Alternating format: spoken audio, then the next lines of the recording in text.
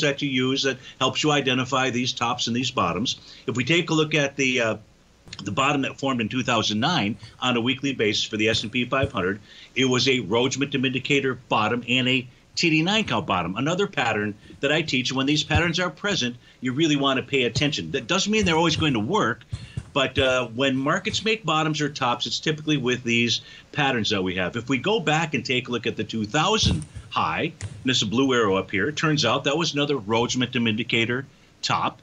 And when we take a look at the 2002 low, it was a TD9 count bottom. There's this little 9 count, maybe hard to visibly see out there, as well as a Rhodes Momentum Indicator bottom.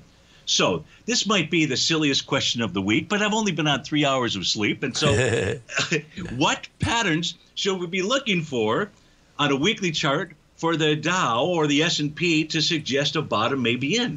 Yeah, it would be a Rhodes Momentum Indicator bottom and a TD9 count. Well, it turns out that last week for the S&P 500, it generated a Rhodes Momentum Indicator bottom. Now, the reason why I say it generated that, Tom, and everybody else that's listening, is because my patterns get confirmed with either bullish or bearish reversal candles. In the case of a market moving lower, it would be a bullish reversal candle on a weekly basis. Last week was the bull sash candle. That confirmed a nice bottom.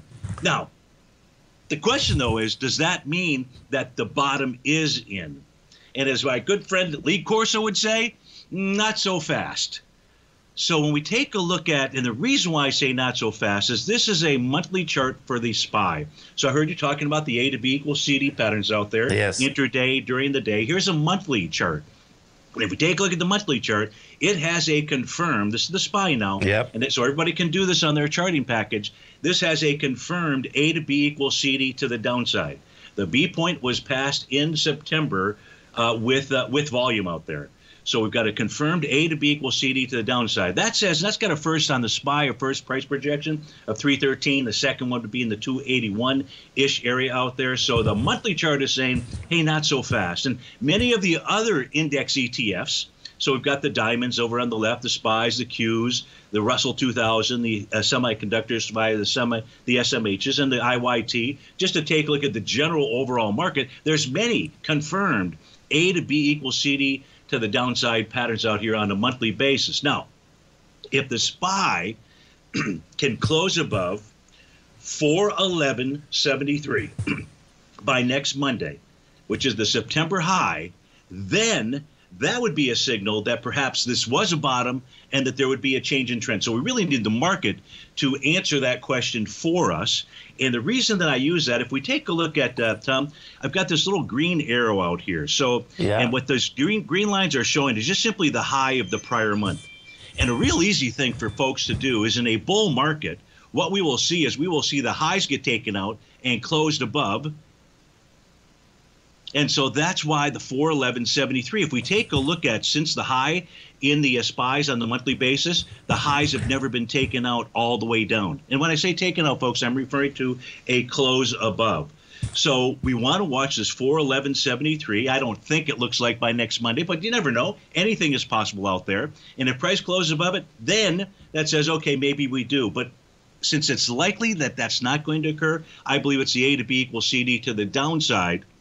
That is in play out there for the diamonds, the SPYs, the Qs, the SMH, and the IYT. They all have confirmed monthly A to B equals CD patterns. Now, if we turn to the short-term time frame, and I heard you talking about A to B equals CD patterns on the daily charts, the diamonds, so we're looking at the diamonds on the daily time frame on the left, the weekly in the center, the monthly on the right. So we can see the monthly A to B equals CD to the downside.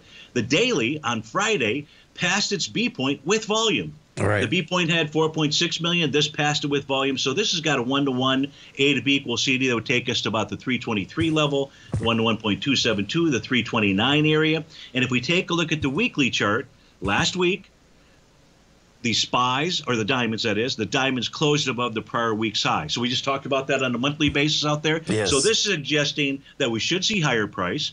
One of the other tools that are used to help us identify support and resistance are those TAS market profiles on a weekly basis. That's up at the 328.97. So we've got 323 as an A to B equals CD target. We've got 328 on the weekly basis as to where price is likely headed to.